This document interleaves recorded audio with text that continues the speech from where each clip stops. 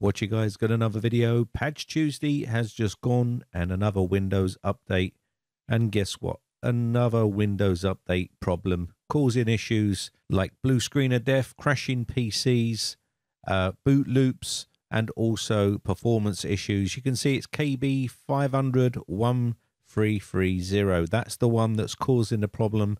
It also has issues installing where it gets halfway through and causes errors, which can also cause a corruption to the boot process there, which will cause a boot loop, which has been happening here. So once you've done your update and you want to get rid of it, I'm going to show you how to remove this from the system, even if your PC is not booting and you're getting a boot loop, or maybe you're at the desktop and you still want to remove it. If you're having no issues, then by all means, then you may want to keep it on your system. Personally, I would remove it just in case you start to have issues and you forget all about the file that is causing the problem.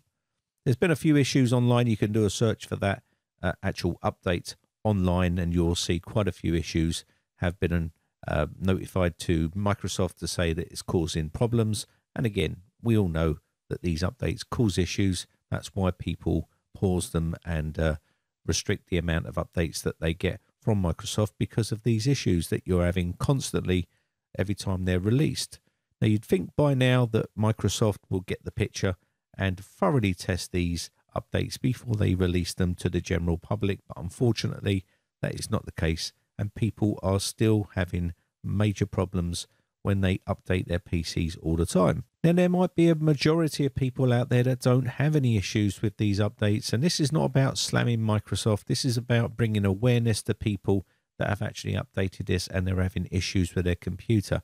So let me go ahead and restart the system now we've updated it, and then I'll show you exactly how you can remove this from the PC as well, even if your PC is stuck in some sort of boot loop, because there is people that are stuck in a boot loop, and I'm pretty sure that some people have gone to install it and it's got corrupted somewhere along the install process and not been installed correctly, and now you're stuck in this boot loop. Now, boot loop is basically when the PC starts to start up and boot up, and then basically it shuts down and then restarts again, and you're constantly doing that and you're stuck in some sort of boot loop.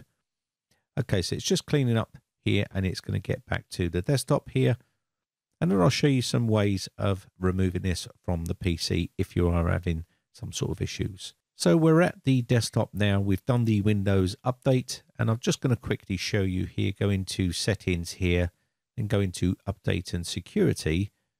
And when we go to Windows update, you can say error encountered. This is what's happened here for this machine.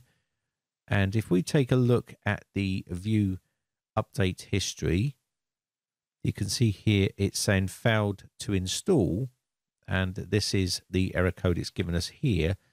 And I can imagine that the KB 500-1330 has failed to install. And of course, it's going to affect people in different ways. You can see there's an error code there. Now, I'm not sure if this is the actual problem that people are having and it's causing a boot loop or other issues. But basically, that's the issue on this machine. And I just wanted to show you here. So you can go back in here. And what you want to do here, you can see there is an error encountered here.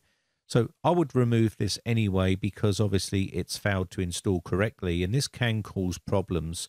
So I would remove this from the system, and that's what I'm planning on doing. So if you want to remove it, now if you can't get to this area here because you are stuck in a boot loop, then I'll show you exactly how to remove it. But if you look here at some information, there is some information on here on Microsoft's website, and there is some known issues with this update as well, and there are probably loads of other issues that they haven't listed here, so just bear that in mind.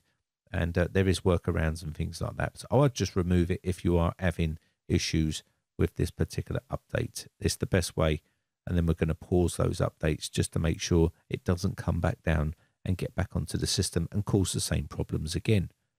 So let's start off with, if you can't get to the desktop, you will need to shut down your PC by the power button 3 times.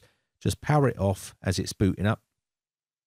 And this will immediately interrupt the boot process and put you into automatic repair mode, which you will then be able to get into the advanced options. And that's what you want to do here.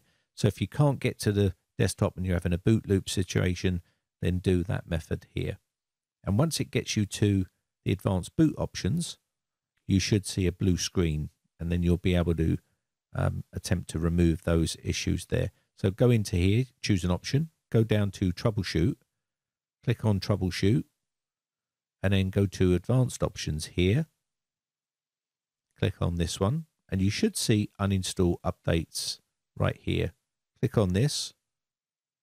Once you click on this, it will give you a couple of options, which is uninstall the latest quality update and also uninstall feature updates. Now we want to uninstall the latest quality updates, if you can call it a quality update, because it's always breaking.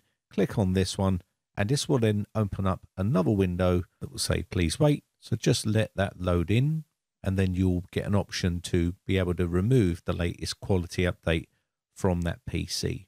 So just let it get to this part here. This is your user account. Click on this one, enter your password if you have one, and this will then load up here and say uninstall the quality update. This will uninstall the very latest quality update that you installed on that system. So if it was that KB5001330, then basically it will remove that from the PC, and then hopefully boot back to the desktop and then pause the updates so you don't have any more issues with it. And this is how you can remove it if you've got issues like that. Now, if you can get to the desktop, you can also go to Control Panel, go into here, Programs and Features, and then go to View Installed Updates. What you're looking for is the KB5001330. Click on this and then click on Uninstall, and this will uninstall that update from the system. Now, it will take a bit of time because it needs to uninstall this, and it will need a restart to uninstall. So I'll speed this process up because it does take a fair bit of time. But once that's removed from the system, we need to pause the updates, because otherwise it will download and install that update again. So what we need to do here is now restart now, and this will restart the system and prepare the Windows for uninstalling that update. It needs to do a bit more work here and configure Windows. So just let that do its thing. It does take a bit of time, so be patient. And that will then get us to the desktop, and then we can then pause our updates, and I'll show you how to do that as well. And like I've told people before many times, this is why I don't update Windows straight away, because there's always issues. Microsoft are not doing quality control checks on their updates. They're letting you, the user, be their guinea pig at testing their updates when they release them. And this is why I always pause these feature updates and things like this, just to stop these issues happening. Now, I normally put a pause on the security updates for a week as well, just so that if there's any problems, I know Microsoft will pull it, and basically I've not installed it on my system, which keeps me up and running and stops me having issues. You can see here, I have removed this now, and what you need to do is go into pause updates for 7 more days. You don't want to click on check for updates again, because it will start to come down.